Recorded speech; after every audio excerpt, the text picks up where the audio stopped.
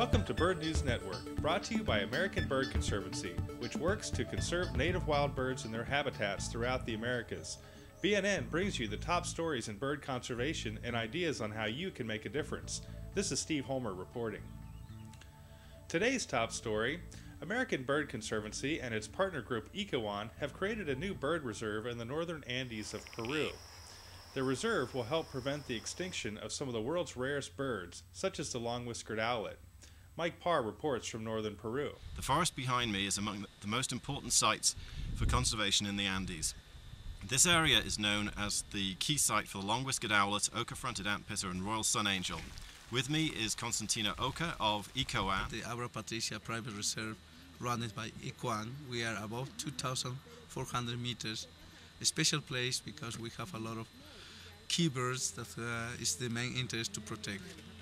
Behind me is going to be the future eco lodge that we are going to use for offering a place where the bird watchers and naturalists they can spend some days here, and also in that way we can produce the incomes that can increase the sustainability of this place. In all the entire region there isn't any biological center that can provide services for the future professionals and researchers that they can use this area. This is the one last pristine area on this entire northern Peru route that includes some of the rarest species in the world. EcoOn have also developed the second conservation concession in the whole of Peru to protect 16,000 hectares of primary forest that contains not only some of the world's rarest birds, but also one of the world's rarest primates, the yellow-tailed woolly monkey.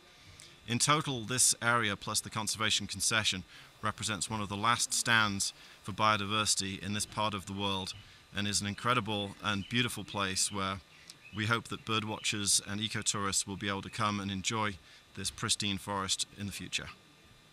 Mike Parr, American Bird Conservancy for the Bird News Network, Abra Patricia, Peru. Thanks, Mike. In other news, California Governor Arnold Schwarzenegger recently signed legislation banning the use of lead bullets in the range of the endangered California condor. In 1987, the last 22 wild condors were taken into captivity due to concerns over the species' possible extinction, and a captive breeding program was started. Condors began to be reintroduced into the wild in 1996. Since then, there have been hundreds of cases of lead poisoning caused by the ingestion of lead bullet fragments by condors scavenging on the carcasses left behind by hunters. Dr. Michael Fry, who heads up American Bird Conservancy's Pesticides and Birds program, has more on this issue. There have been at least 276 cases of lead poisoning in California since the year 2000. And lead poisoning is currently the leading cause of mortality among California condors.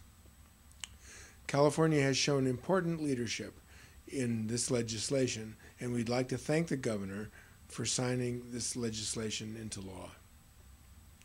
This will protect not only condors, but it will protect eagles, mountain lions, and other wildlife as well. California's ban on lead bullets will take effect for the 2008 hunting season.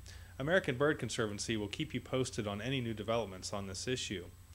For other information about bird conservation, please see American Bird Conservancy's website at www.abcbirds.org.